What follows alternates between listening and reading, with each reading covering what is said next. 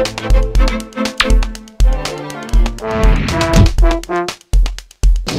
with your Gnarly News at noon, I'm Sean Merinar for the GNN News team. From Greenfield, California, a man was arrested after trying to sell his daughter for booze. The man tried to sell his 14-year-old daughter into marriage for $16,000, 100 cases of beer, and a few cases of meat. Police only found out about the incident after he wasn't paid and went back to get his daughter. I guess, you don't pay, you don't play. I'd like to make a payment. Okay. For, well, I mean, what is this in regards to? Because this is like $1. Future down payment for any children you have. Oh, okay, sweet. It's worth it, I guess.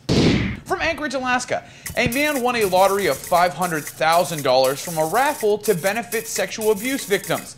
The man is also a 3-time convicted sex offender. Irony. The man says he will buy a new home with the money and also donate $100,000 to the sexual abuse fund. I mean, there is no justice in the universe. I don't understand it. We've been cast adrift in a moral abyss. That's like me winning an anorexia lottery. From England, new flavors of crisps, or potato chips as we call them here in America, have been unveiled, including chocolate and chili, fish and chips, and Cajun squirrel. The Walker's Company unveiled the new flavors after the Do Us a Flavor campaign, where the public voted on unique flavors they would want to try.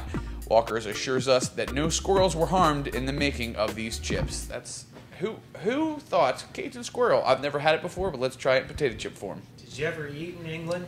No. It's probably about the best you're going to do. Really? That's all for today's edition of Gnarly News at noon. Check back tomorrow for more. I'm Sean Merinar for the GNN News team. You think they'd come up with like a bangers and mash potato chip or something?